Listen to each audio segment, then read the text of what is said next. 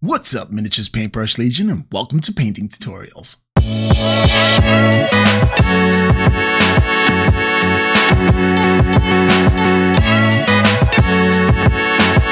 Welcome back, TMP fans, and I have to say that you're a ray of sunshine that brings light to my entire day. Thank you for coming by and chilling with me. Today we're going to do a commission painting, or at least show you a painting tutorial of a commission painting of Geri and Freki. And although that sounds like a nightclub, it is the wolves that the Norse god Odin had, but it's also Leman Russ's two pups, the same names. I guess it's taken from Greek or Norse mythology there. All right, so let's go down to Table Town for this exciting new project in resin, and it comes in 3 stages. Let's get down there and see how I did it. Alrighty, we're going to start off with Phase 1, the unboxing. And there's the Horus Heresy box that it comes in. I think it's really nice.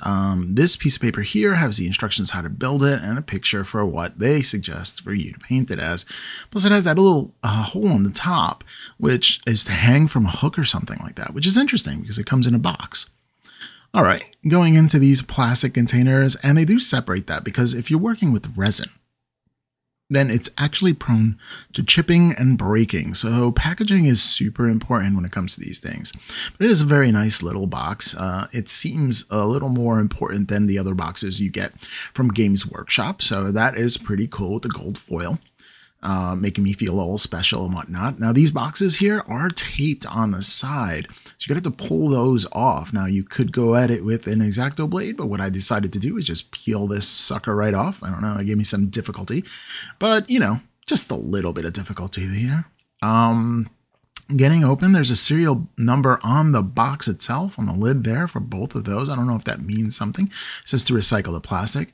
And here is the book that it comes with, Priming and Painting Resin. That gives you a little detail on how to prep your miniatures. And then you wash them first, which I did off screen. And then, you know, if something is bent, you throw them in some hot water and then you could like bend them. That's very interesting. Repositioning parts that are bent, how to clip them. Both the casting gates, how to deal with mold lines and shims, all kinds of things that you can add to it. And they give you a lot of different, well, I wouldn't say detailed instructions, but there are some pictures in here to help guide you with whatnot. It's better than not getting anything at all, which is great. And, you know, it does feel a little important. There's a serial number ID right there who is checked by. Checked by number 10, whoever number 10 is in the Forge world. All right, let's get to opening. Oh, more tape going on for the second part. I guess I'll get all the tape out before I just unleash all the goodness to you and show you what it's like. Now, it's always been a dream of mine to paint Leman Russ. And, you know, careful what you wish for, because Forge World resin is, well, not as easy as plastic to work with. Let's just put it that way. It's somewhere in between fail cast, that's what I'll call that, and plastic. So somewhere in between both of those, which is interesting. But there is a lot of detail going on here, and it's all like mushed together. I think part of me wished that the bases came a little bit separate, so this way I can sub-assemble them a little more. But this is going to take a little bit of cleaning up to do. You're going to see there that it has the really big, heavy bottoms there, which is something new that you don't really see on regular GW miniatures. But there's that, and these huge poles that come up, and some wisping. And the wisping, that kind of mold lining, I guess that's super flashing. That's what it's called, flashing, because you get that on some older mold kits for 1/24 scale modeling. You get that flashing that comes in there, and that's just because the mold is super old and not as airtight, because after you do so many, it kind of warps after a while. It's just the nature of the beast when it comes to resin casting and not resin printing, which is different. Should Forge World resin print? Maybe. I don't know. I don't know. That might be nice for them. Okay, time for phase 2, the prepping of this. Now again, I washed it off scene, and now what I'm going to do is get clip-ons. Now this clipper that I use is zircon clippers. I exclusively use these clippers. I do have a lot of clippers, even the fancy ones from GW, but these are the smoothest clippers I've ever owned. I got 2 sizes. I'm going to use the larger size for the larger bits here, and just trying to flush and clip here. Being very careful because this is resin and it could possibly chip. So I do have to keep that in mind when you're doing that. And of course, you can sand that down. If you are sanding this down though, I do recommend that you wear some facial gear, and that is to protect. And you have to be careful with cutting these along the sides there. You have to do is flush it. And I learned that sort of the hard way there, because there was a portion that did a little cracking right there, and I had to repair it, which the repair is seamless. Like it came out really well, but keeping it flush to the lines here are important. So don't make that mistake. All right, I'm going to clip up some more so you can get the hang of clipping resin without breaking it. So you just add it flush, and then you just snip it like that, which is much easier than the last one that I did there. See that? Just flush and then clip it like that. Okay, great. Okay, so next up, we have the tail here that we're going to do this. I don't know whose tail that is right now, but just getting that in. And after you clip all the pieces, then of course you get your paints, and you get I did the Rust-Oleums, phase 3, time for the painting tutorial now that we have all our paints. All right, Rhinox hide right now. I did do the Rust-Oleum beige, camouflage beige first, just to get that lighter color in there. So the Rhinox hide is going to go in on top, a nice rich red brown, which I love. I love deep, rich red browns for this. Now, you may have noticed that I have painted these up in Highland colors, and that's, you know, the brown on top with the beige on the bottom. That's the way I went for both of these. And even though there might be one white wolf and the other one beige like this, I thought that this matched even better. Just what I wanted to paint. It seemed like a great colors game. I don't know. I've done the gray wolves as well as doing this kind of color here. I just felt it better. It just melded in better with the colors, and for the ground, the gray just didn't work for me personally. So, and then I was told by this commission that I can just take free license on however I wanted to paint these, that it was, you know, fair game, which, you know, giving me creative license was pretty cool, because then I could paint and just enjoy the process. And I've been enjoying the process of painting these miniatures. All right, Agrax Earthshade is next. And then I put that over there because you could just see that the Rhinox hides was thin to the point where it was leaving a glare to it. And what this does is twofold. One, it keeps a rich brown in there, and two, it takes the sheen off the fur, which I definitely wanted off the fur. So doing that both helps with the transition that we're going to do a little bit later. We're going to turn that brown, and we're going to do a mid-tone to get to the lighter beige color right there. And I want to make sure that there is a nice little transition that occurs going through. And yeah, so if you don't know, shades are super matte, so it's perfect to knock off the sheen. Also to add a little bit of depth to your paint job while spraying it through an airbrush.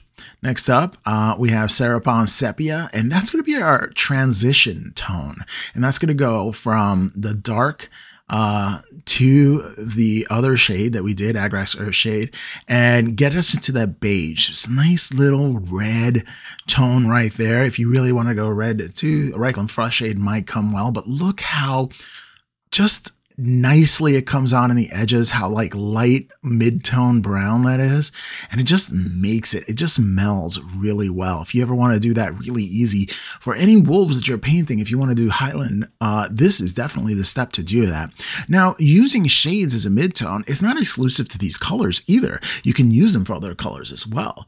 I love using shades. Now, I have not used contrast paste through an airbrush yet. I know I'm a little late to the party, but I happen to have so many paints that I fill 2 store racks full of paints, and they're behind me in my intros and outros if you wanted to check that out. I have enough paint. There are some paints that I really want to try, the Chimera and stuff like that, but yeah, here's some Game Fantasy heavy yellow high key yellow, sorry, high key yellow, and that's going to be for the nose. I'm really going to get a really light, almost yellowish color for the nose because I really want to draw attention to the face, right? And watering down these medium-based paints, and you have scale 75, the fantasy and game ones are very much medium-based paints. They're not just water-based paints. So having those, you can just thin them down with water and they won't lose their pigmentation. They won't break down, which is great. All right, time for this elaborate base, which I painted. So I'm just doing some Res gray through an airbrush right now, just trying to give like a little bit of a zenithal. I mean, I would think at instead of a 90-degree angle, I would do it at a 45-degree angle or 50-degree angle, something like that. I wasn't actually with a protractor looking at the exact angle, but you know, something about that. But you do it to your own. What you're doing is I just want to inform where my shadows are going to be and where my highlights are going to be. That's all I'm doing right now. Plus I'm making the area lighter, especially when you're painting red, which is the colors for the Thousand Suns at the Horus Heresy. They're red, and I just wanted to get a little lighter color down, so this way I can have the highlights, the under shading going on, and really hitting that and bringing your eye to focus on the fallen right there a little better. And I go through so many paints when it comes to this process with these bases. Again, they are very, very elaborate and they come all together, which is something. So there it is. That's what it is. It shows me where my highlights are, where my shadows are going to be. And I use a lot of glazing through an airbrush. And if you didn't know how to do that, it's just, you know, you get yourself some super highlights right now, but you get some ink and you can go to town when it comes to that. If you dilute the ink, you can do definitely glazing with that. So now I'm doing Res white, and I'm really giving some hot spots for it. These are dramatic hot spots that once we cover with a lot of paint, and you have to trust in the process here. That is the really big thing. I want my highest highlights to be white right now because I'm going to cover all this in paint, and that's the way it's going to look. And I'm getting a little closer with the airbrush because I want it to be gray in the surround and then white in the middle. So there is a transition there from black to gray to white. And when you have that transition, what you're doing is giving it depth. And what we're going to do is we're going to bring it up to 11 because we're going to knock it down back to a 10. So that's what we're doing right now. Okay, so now time to do a little bit of that ink that I told you before. We're just hitting with a little bit of Vallejo inks, and I really do like their reds. I like their inks. They're very forgiving when you're airbrushing. So if you are, try to use that, and you see how the undertones are really shining through. That white is really bringing a highlight to it, and the dark recesses are staying like a dark, deep crimson, which I'm going to emphasize later on. Yes, you can paint shadows in as well. You want to have colors in your shadows to really exemplify depth when it comes to painting a character or something you really want to bring attention to. Of course, the more attention you want to bring to something, the more work you're going to have to put in to bring that thing out. So what I did is just cover it with that ink, and it became super red. If you want super red colors here, the Vallejo Game Color ink is where to go. All right, Carabag Crimson right now is shades. I am just going to paint in their shadows. So my shadow color here is red, which is great. And you see that, notice that there is overspray going on within that, which when you don't paint in sub-assemblies, that's going to happen. So I show you a method on how to deal with that in just a bit. All right, Agrax Earthshade right now, we're giving some earth tones to it now that we have the red. And I do try to get close to where the overspray is and the darkest areas. So this way I can cover some of that red that was going on. But I'm getting very, very careful with where I'm placing the actual brush. Getting closer when I get closer to the actual red model that's on the base here.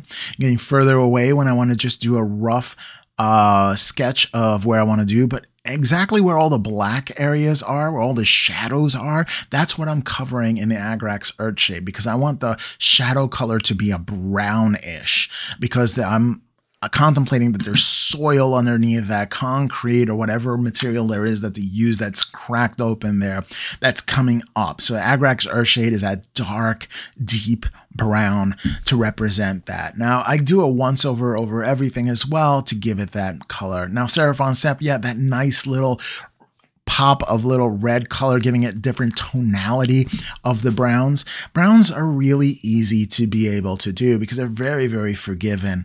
The only thing about brown is they're not very interesting, which is great for me because my interest, again, is going to be in two things. In the brown model that I painted, which is hard to create interest with unless you get an incredible amount of depth to, and then that red model on the bottom. And I don't want the red model on the bottom to be overshadowed. Now time for some Xandri dust. And Xandri dust is what I'm going to put onto the surfaces of the cracked concrete. Again, keeping it that brown shade, adding some interest and depth to it, and just bringing things out. So the pillars are definitely Xandri dust as well.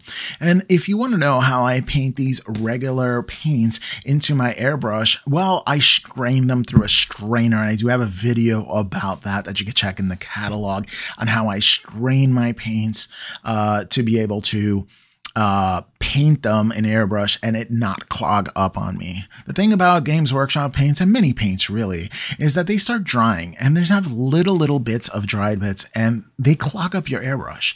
And since you're trying to push all that paint through the small little nozzle, then you're going to get some clogging, and that's just going to ruin your day when it comes to painting. All right. So there it is, the Xandri dust in there, adding some depth to it. I want to bring some of that gray back into it. Again, Stynel Res Primer is where it's at, giving a little more concrete-ish. So I would think maybe a wall was Xandri dust, and then the floor was a grayish color, giving that, you know, double tonality in there. Again, most of this model, I was kind of playing around with paint and trying to play around with the different kind of textures that were on this. And I'll tell you, a lot of time went into this elaborate base that I did here. There was just so much time involved. I wanted to get it just right, but not overpowering. Okay, time to paint the miniature that comes on. This miniature over here is one that is standing up to one of the wolves. I believe that's Freki. And yes, I know. I love it. I love his name. All right. And he's... And I looked it up how to say it. That's the way you say it. It's Geri and Freki. So, okay, time for some Averland Sunset. Just getting that in there. And I mix a 50-50 Averland Sunset and gaming ink, because the model itself is supposed to have some kind of like sheen to it, like a glow, the armor. It's supposed to be like a little gleamish. So when you put that ink on there, you're going to have that gleam. And you'll see that. It looks like almost wet right there. There's some portions that I did not want to airbrush here, so I went at it with a paintbrush, which I knew that I was going to cover over with some liquid talent, some Caraburg Crimson later on. So I was sort of careful, did a couple of layers with that. And, you know, I did a couple of coats. I mean, not layers, a couple of coats with that. I hit it on with different layers of different paints as well. You know, I put some orange in there for some highlights. And I just really just wet blended my heart's content just to get some highlights and stuff like that. Now, wet blending does take a long time, so I really didn't put it onto the screen, but you're going to see over here how I'm just dabbing on where the highlights are going to be. So this way I have some orange, some nice hot spots as well onto the model on the floor. All right, so now time to delineate the lines in there. I go again using Agrax Earthshade as a wash, as intended, you know, and I want pooling. That's fine, because it is the ground, so I don't mind that it's pooling. Plus, I was thinking about creating blood around there as well, but I don't want the overspray to be a little over dramatic there. I do want just a tiny bit of red showing that it was bleeding out, but mostly I wanted to delineate the model from the base that it's attached to. Right, interesting model there. All right, now that you're getting some depth, let me get really close, and you can see trust in the process. That's what it's all about here. Trusting in the process, because right now, this is very much the ugly phase. All right, right now, just getting the golden bits right there, and I love using Vallejo metal color gold for here. The coverage is so great, and I sped this up so you can see all the gold bits because it really took forever. So yeah, I sped it up 1,000 times faster than I did it. If I just read this regular time, it would have been a 3-hour video. So nobody wants to sit there for unless you really want to sit there for 3 hours and model and paint and stuff like that. I know I have a hard time sitting for that long.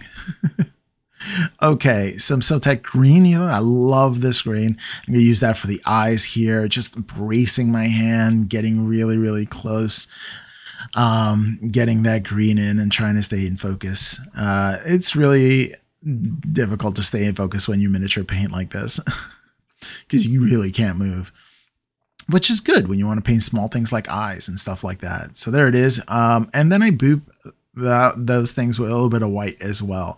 Put a white little boop on there. I'm just going to add a little extra in there. Very smooth and soft strokes right there when it comes to painting the eyes. All right, some Vallejo model color white here just to put a little boop around to the eye. There it is. Shining little gleam that goes onto the eye that no one will notice except for me, or maybe you, if you, James Meeks, who commissioned this model for me, who commissioned me to paint this model. Maybe if you look at it, now you know that there's a little boop in the eye, okay? Speaking of white, we're going to make these runes here kind of glow, which is kind of neat. All right, so what we're going to do is going to paint this white because that's going to be the brightest rune, and I'm going to do all the runes for the models so you see them. Just put the white on to all the edges of these, and you're going to see the next step. Now, the next step is going to be a glaze of white and that Sotek green, and just hitting very, very light coats, very saturated with water coats and very glazed medium coats, and just adding some more depth to it and putting on some more, and always just dabbing and drying and dabbing and drying. And it gives that little blue sheen to the entire thing as if it was glowing.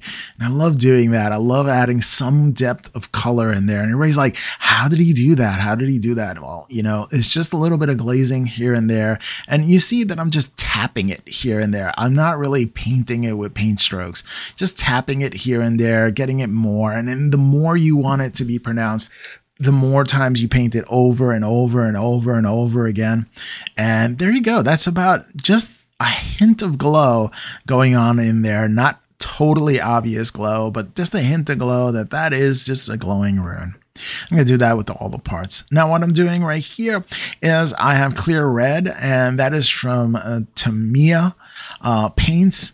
That is basically blood for the blood god. And what I'm going to do is I'm going to take all the red sections that are overspray, and I'm going to douse that into blood. Now, we already have the brown mixed in, the Agrax Earthshade mixed in with the overspray. So it kind of looks like there is a little bit of red undertones when it comes to this clear, which really makes it look like, you know, different kind of clotting blood.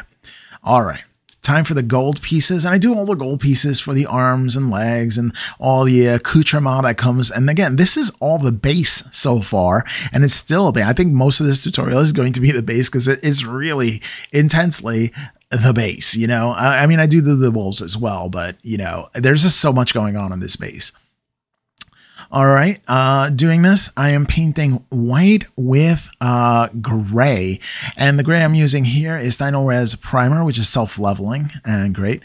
And mixing those two colors together, it makes this white entity paint a little bit better, a little bit easier, and that's going to be like the main color. And then I go back and I mix in a little bit more white to give in some highlights to those colors, and that's how you do it, right? So I mix the gray and the white together to get that, and then I mix more white in so I can get highlights in there, and more white in so I can get ultra highlights in there, and that's how you create that gradient. You know, you just mix. Don't be afraid to mix your paint. A lot of people are, you have to pick it out of the, you got to pick it out of the pot, and that's the way it's going to be. No, have some fun with it. You know, have some play around with the paint, see what you can really do.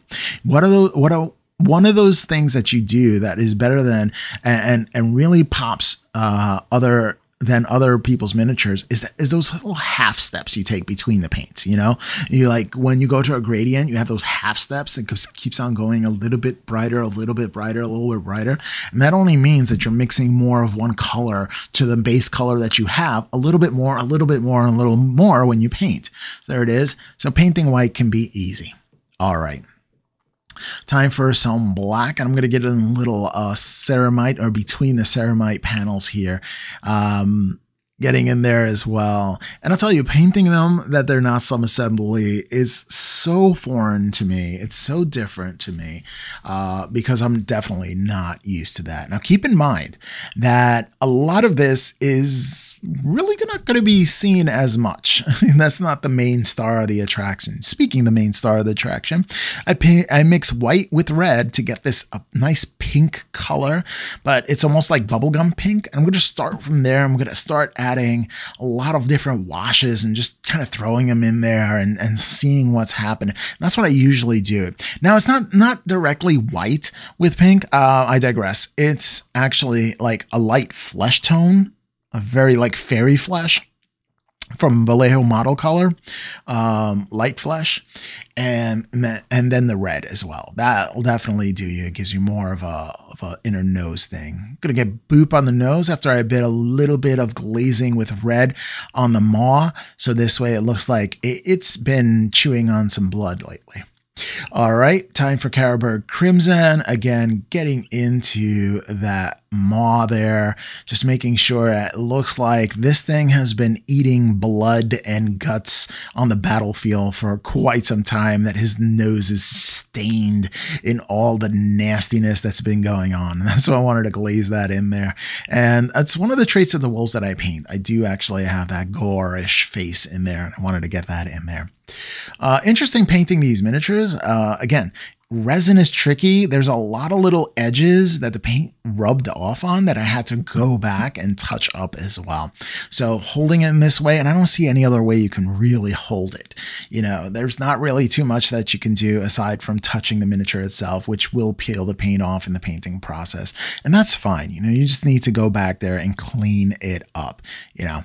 All right, getting that just so. This one has a little more gore than the other one, and I'm actually going to put blood in his teeth and whatnot, so it looks like it's really, really bloody. So I wanted to get this one a little more than the other one.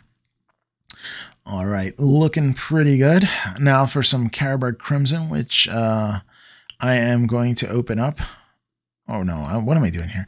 Reikland Fleshade, that's it. Reikland Fleshade. I was going to fill in something there. But again, with the washes just coming into the mouth, and since it looks a little bit peachish, I should say. All right, I wanted to get it a little more red and brown, like a dog's mouth, really. If you ever look inside a dog's mouth, it's the brown parts, there's pink part, there's all kinds of things going on in there. And so, you know, you wanted to get that feel to it, so that flesh tone. And I did really play around with a lot of different washes. All right, there it is so far. And going in and painting the teeth now. A little bit of Xandri dust in there because I wanted to be like a little bit yellow, and I'm mixing it with a little bit of white here, just to get a mix between Xandri dust and white, and get that nice little shade of beige that I'm looking for, because the teeth are not exactly clean, but you want to delineate them, and I want to accentuate them because they are going to be really sharp. I want you to bring your attention to the teeth a little bit.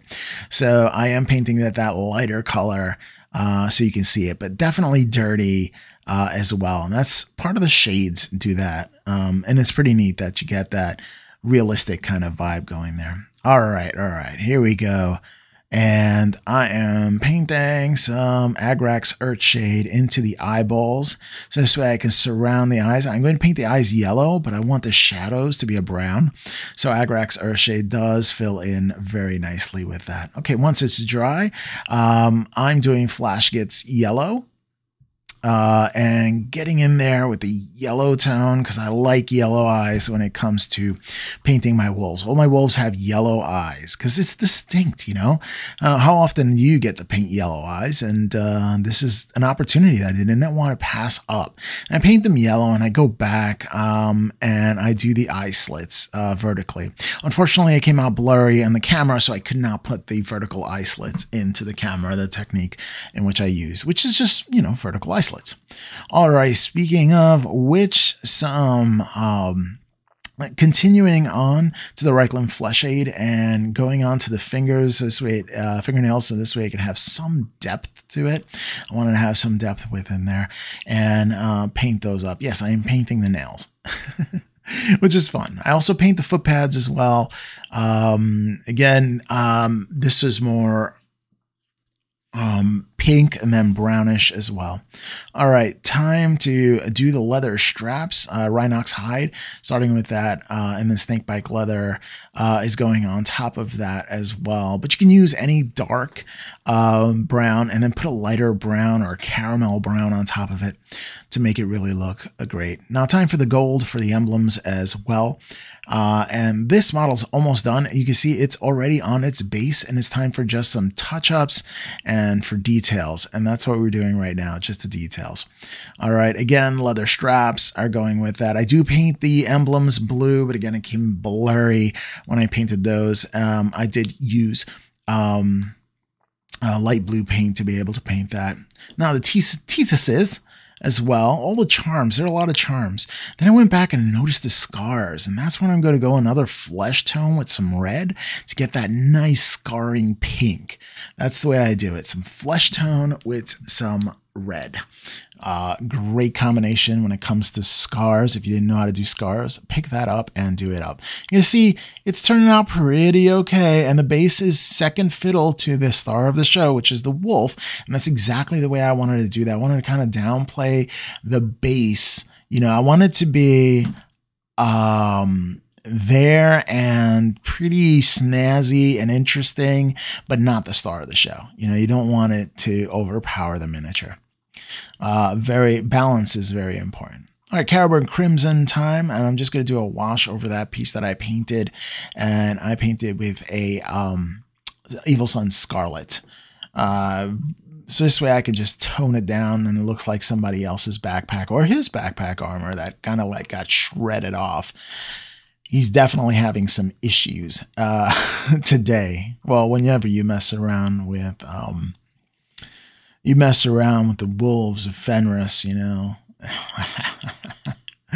All right. So time for some varnish. I use AK Interactive matte varnish and ultra matte varnish. And the reason why I use that and I use the varnish in itself is because this model is going to be played with. The customer is going to play with these models. So I want to make sure that it doesn't chip off and it doesn't, you know, the paint doesn't rub off while they're using it. And so I put on a hefty dose of that. All right, going back, some more scars are happening here on the top of the head that I notice. And the thing that I do is I always come back and revisit and look at the model and say to myself, what did I miss? What did I miss? Wild Rider Red is next. All right, so you got some Wild Rider Red in here. And what I'm going to do is there are some highlights here that didn't pop as much as I wanted them to. So I wanted to make sure that they pop by doing some edge highlighting here. And that's what we're going to do this. Since the red was so dark before, we're going to do edge highlighting throughout the entire model. It does take a long time. So I'm going to fast forward things going through. But you're going to see that you have to get into everything when it comes to edge highlighting, really, to get that ultra highlight in there. If not, it looks dull. And this is where it makes it really pop. The grenade here also is a light green, and I put a wash of Athonian camo shade. Again, bringing it up to 11 and knocking it down to a 10 with those shades is what we're doing here. making that, you know, a success.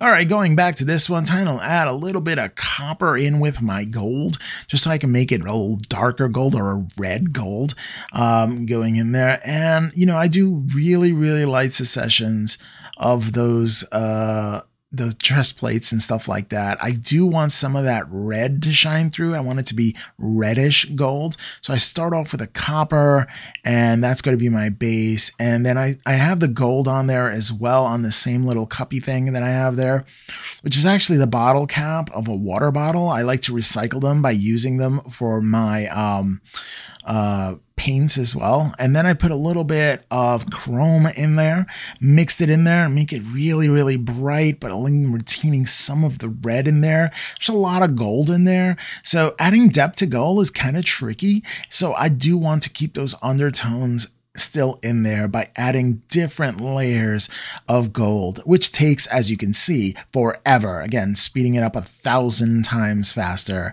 I don't know. I think it took me about an hour just to get that done and get it looking interesting.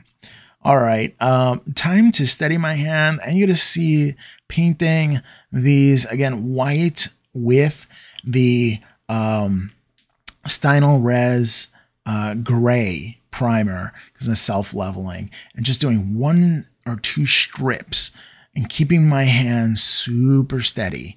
All right, here's where brush control really comes into play here. You don't want to mess around here. You're not just going to quickly get it done. You're actually intentionally putting the brush exactly where you want to paint and slowly going through and controlling your hand.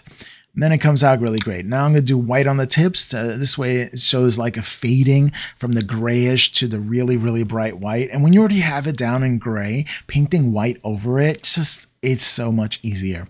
So that's what I like to do when I'm painting white. So now I have a gradient on white, and I do have that theme that I really want for the 30K 1,000 Suns. All right, time to do the same gold process as I did for the chest for the edges of his, I don't know if you want to call it his crown, but I am. So very Anubis vibe here, okay? Very, very much Anubis. All right, getting that in, and you see that there's a lot of depth going on here, and what I'm going to do is I'm going to wash out some of these chords on the bottom, getting Vallejo steel color, and just diluting that to the point where it's just going over there and becoming steel coming out of there. Originally, I thought gold might be a nice color, but I left that in there for the tendrils, and I didn't like it, so I changed it up. All right, time to get a little bit of orange, Wild Rider red in there, just to put the tips of the red for, again, that crown, that Anubis type of crown, doing the edge highlighting in between. That is super important. It's very, very underlooked at and makes such a dramatic difference when you have those edge highlightings in there. It just makes it pop so much more because you go from dark to light like that. It just draws the eyes to it. But again, I don't want it to be the star of the show, but it's such a massive piece on this base. I couldn't, not paint it. So you can see I am just doing some edge highlighting throughout the thing, again, speeding it up again 1,000 times quicker. So you can see how quickly, how laborious this is actually intensive. But, in the end, I think it came out pretty well. All right, time to do black for the Vox that's coming out of its mouth. And black is an interesting coloring. I use Vallejo model color black. And you have to be careful with black because once it thickens, black is kind of hard to work with. So unless you're running through it very quickly, it gets kind of tough.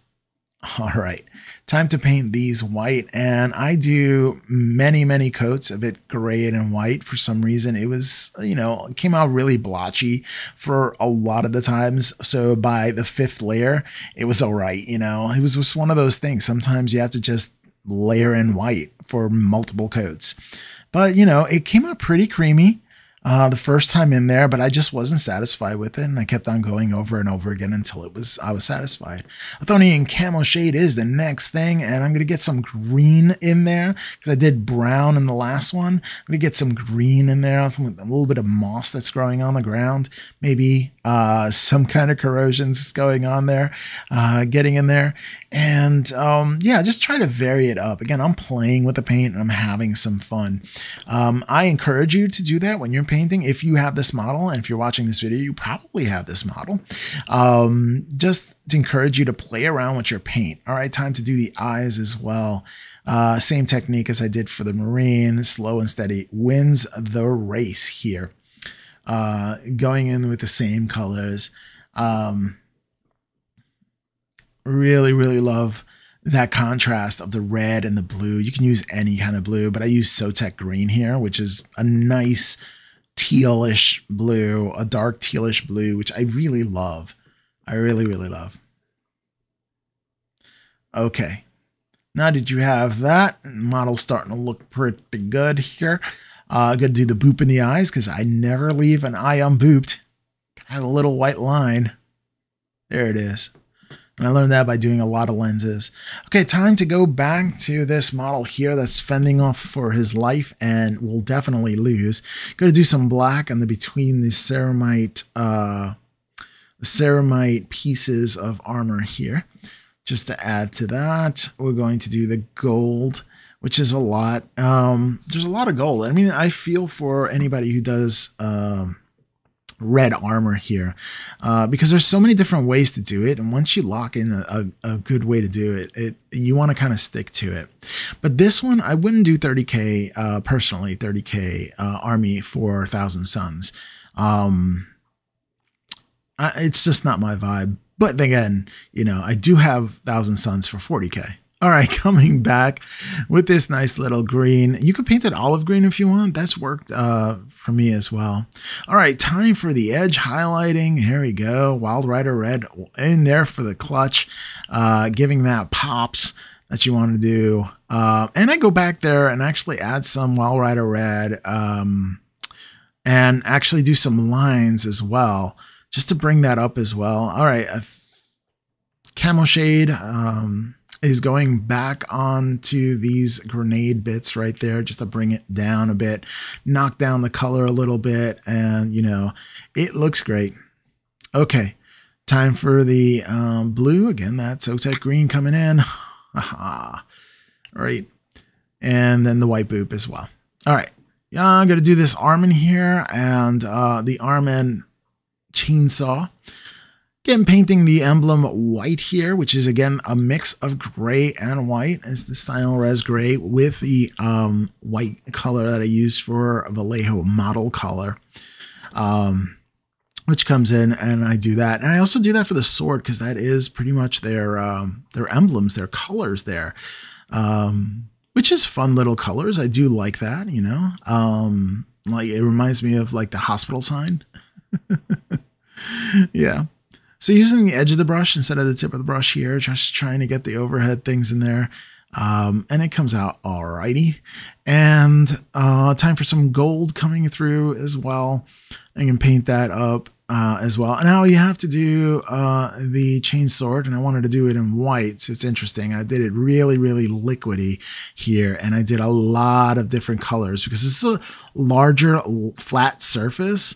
So, you know, if you have brush strokes, they really show up here. So, you know, you have to thin it down quite a bit and do several coats here. Wild Rider Red, just to do some highlights on the fingers right there.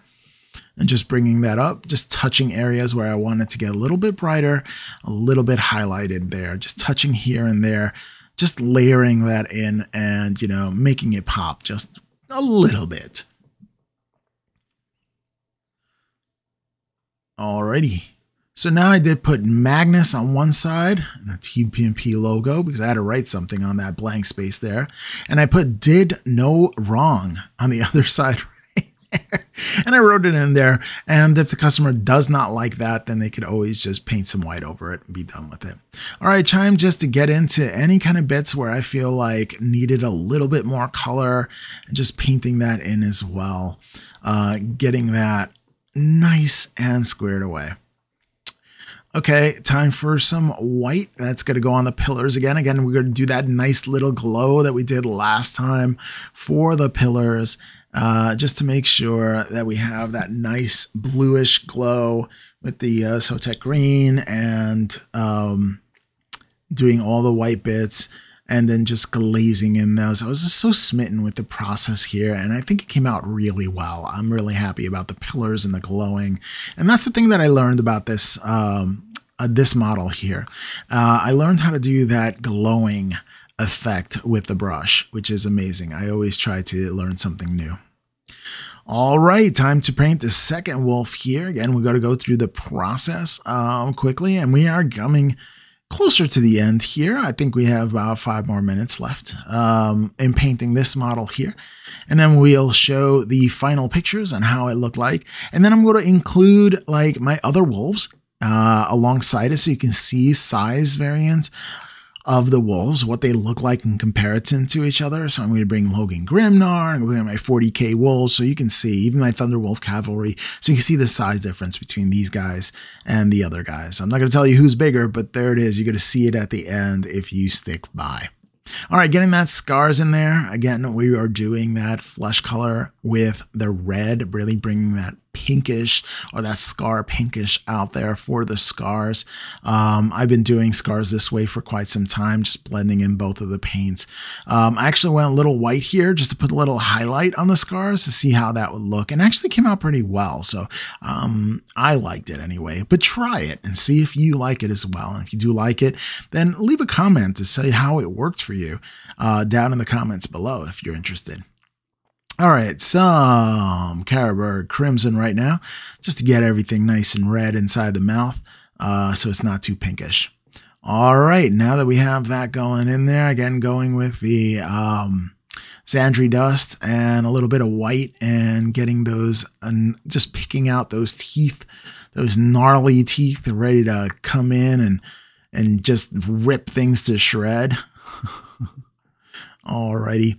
So, all right, next up, what we do is the nose, and the nose. I do a little black. I did do some edge highlighting with some gray, but I did it off camera, so sorry about that. It's just getting little boobs, little lines, just to make sure and breaking up that just solid color black, and so this way it can have some depth to it. And it's very interesting. All you have to do when painting is learn how the light plays on the miniature. If you learn how to play light on the miniature, then that's all we're doing. We're only just putting in where the light hits the miniature. That's painting miniatures. Knowing where the light's coming from and how to add the light. Where's the highlight? Where's the shadow, right? So that's all we're doing when we're painting miniatures. All right, doing doggy nails, because, you know, this is what we do. We do doggy nails. Oh, man, that mouth is looking really good. All right. So, yep, some doggy nails going on here. And then I had a nail to hold that open there, if you saw that technique here. Now we're just going to paint the gibbons, or the gubbins, that you have over here onto the miniature, and I glued them on onto the base. And we are in the home stretch here. We're just going to do that and then some cleanup at the end, which I did off screen as well. The entire project took me, I would say, quite some time, a month, maybe, from start to finish, maybe a little more. But it took my time. And in fact, this video was actually over 3 hours long, and I got it down to under an hour, which, yeah, there's a lot of cutting out. There's just very, very long sections of me just painting for hours. And, and even though I did cut off the video, you know, there it was.